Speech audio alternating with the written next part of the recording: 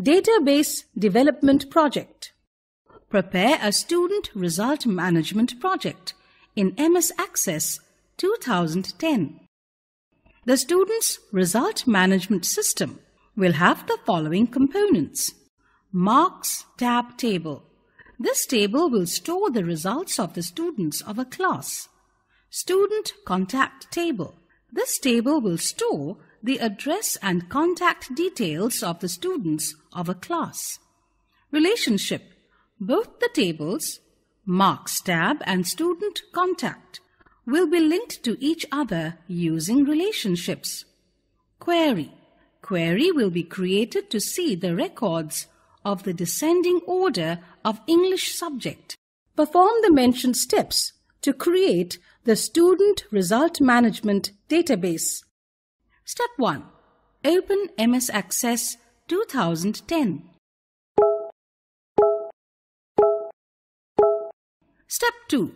Click on the New in the pane located on the left side of the File tab.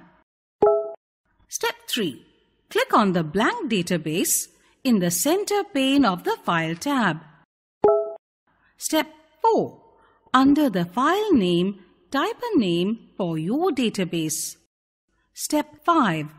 To specify the location on your computer where the database will be saved, click on the folder icon. Browse to the desired location. You can even specify a name for your database here. The default name of the database is Database 1. Change this to Student Result. Step 6. Click on the Create button to create the database. A blank database having the table Table 1 is created. Step 7. Choose the Design view to view the table in the Design view. Step 8. The Save As dialog box will appear. Specify a name for the table such as Marks tab and click on OK. Step 9. A blank table is opened in the Design view. The top pane of the Table Design view consists of 3 columns: the field name, the data type, and the description. A new primary key field with the name ID and the data type auto number is automatically created. Step 10. You can start entering the field names in the Field Name column. Press the Enter Tab key to move to the Data Type column. Select the appropriate data type from the displayed list for each field in the Data Type column. Step 11. You can even write a brief description or a comment about a field in the Description column. Writing description is optional. Step 12. Press the Enter Tab key to move to the next row and enter the new field. Step 13. Continue the process until you have entered all the fields of the table.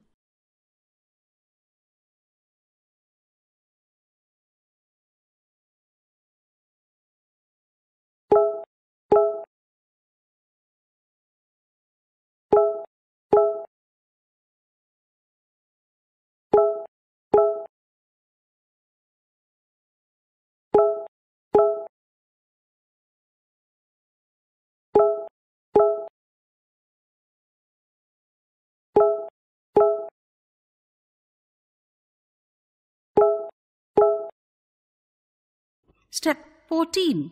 Similarly, create another table, Student Contact.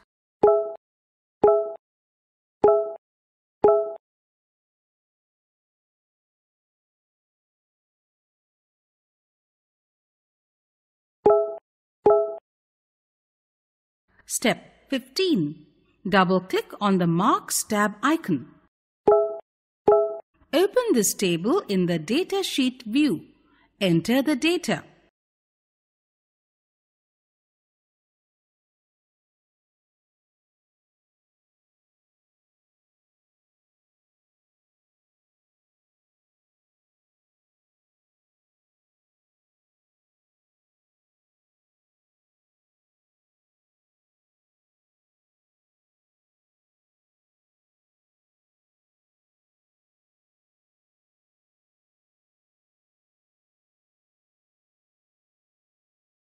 Step 16. Double-click on the student contact icon. Open this table in the data sheet view. Enter the data.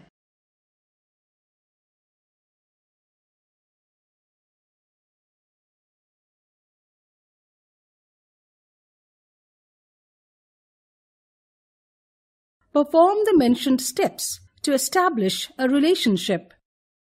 Step 1. Click on the Relationships in the Relationships group on the Database Tools tab. The Show Table dialog box automatically appears. Step 2. Double-click the names of the tables that you want to relate. And then close the Show Table dialog box by clicking on the Close button. Step 3. Drag the primary key field from one table to a similar field that is called the foreign key in the other table. The Edit Relationships dialog box appears. Step 4.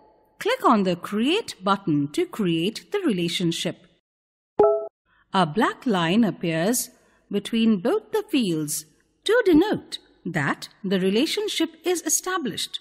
Now, data can be picked or viewed from both the tables with the help of queries.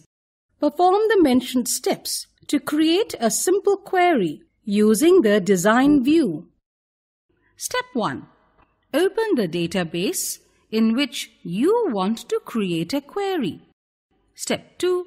Click on the Create tab. Step 3. Click on the Query Design in the Queries group. The Show Table dialog box will appear. Step 4. Ensure that the Tables tab is selected by default on the Show Table dialog box.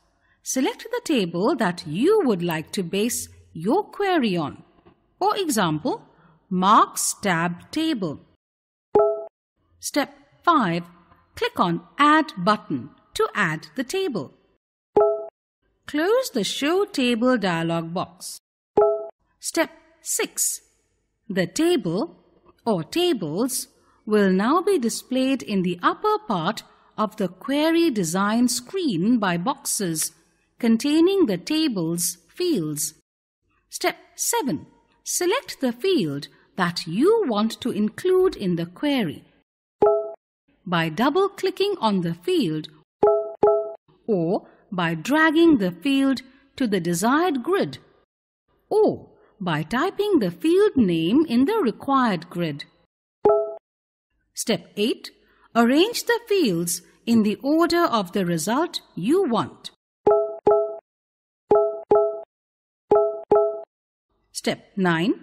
To hide one or more columns, clear the Show checkbox for the required columns. Step 10. Choosing ascending or descending to sort the field from the Sort box. Step 11. Click on the Run button in the Result group on the Design tab to view the output of query. The output will be displayed.